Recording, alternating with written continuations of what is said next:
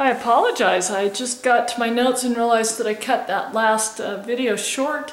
This is a continuation of section 13.7, Factoring GCF. We have just a couple more stem and leaf plots to look at here. It won't take long, just a couple minutes.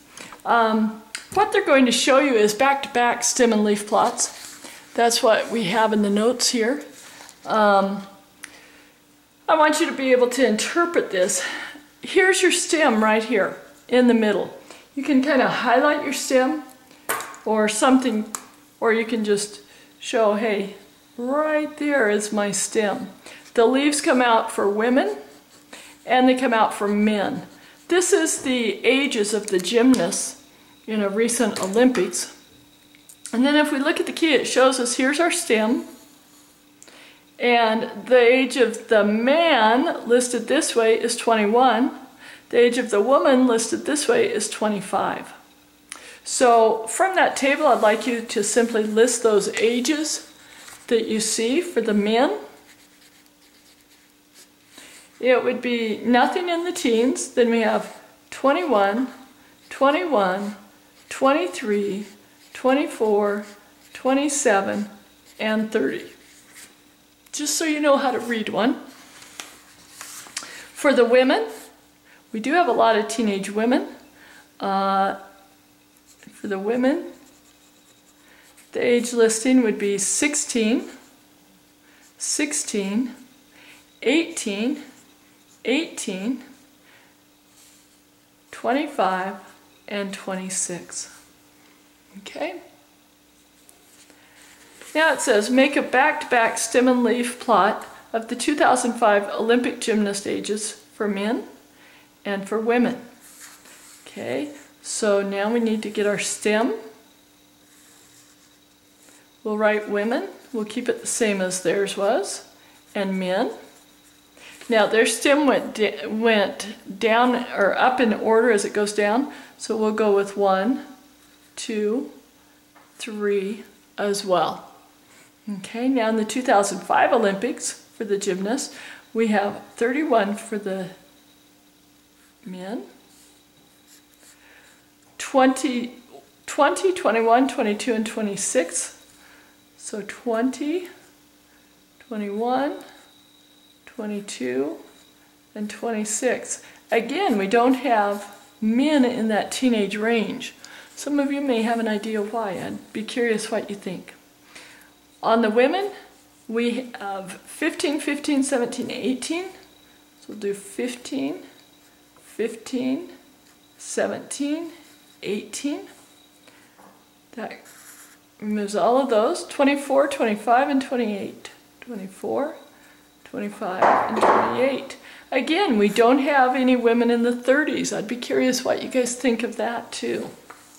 Okay, now we're down to frequency tables and making a histogram. Histogram is just like a bar graph, but it's connected. It's a bar graph of intervals, is what I like to think of it as. Bar graph of intervals. So there's no space between the bars. So when we look at our data here, it says fill in the frequency table. Well, we have $4, $4. That would be 2 sandwiches in the $4 range. $4.25 would be between $4 and $4.49. $4.50 is actually up here at the next level where it says $4.50. $4.75's in that level as well. $4.25 comes back down to this lower level. $5.95 would be clear up here at the greatest level, not highest because that table is written the way it is. $5 would be in this third bracket. $5.50 in the greatest value. $5.50 again in the greatest value. And $5.75 again in the greatest value. Okay? Now to make a histogram, first off I just say split it up so that your different sections are about equal. You won't have any spaces between your bars. And go ahead and write your different categories in here. I usually write sideways so that I don't run out of the category. First one is $4 to $4.49, then $4.50 to $4.99, then $5 to $5.49, and $5.50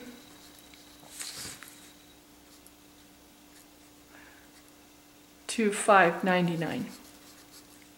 Okay, now we turn it this way, and since it is a frequency table with just simply the numbers of items, then I would write down here cost, and over here number of sandwiches,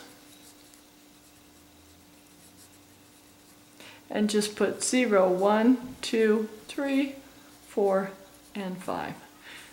Okay, so a couple things that you want to be aware of is on a histogram you don't need to put a break in there. The first interval is the first interval.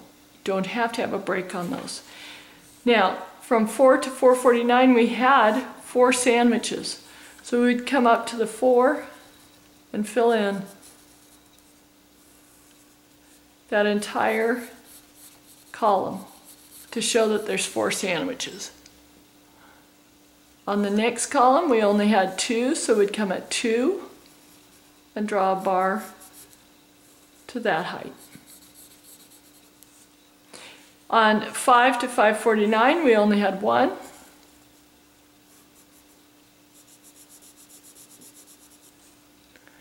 And from 5.50 to 5.99 we had 4 again, so we'd come back up on that one. That's how we make frequency tables and histograms.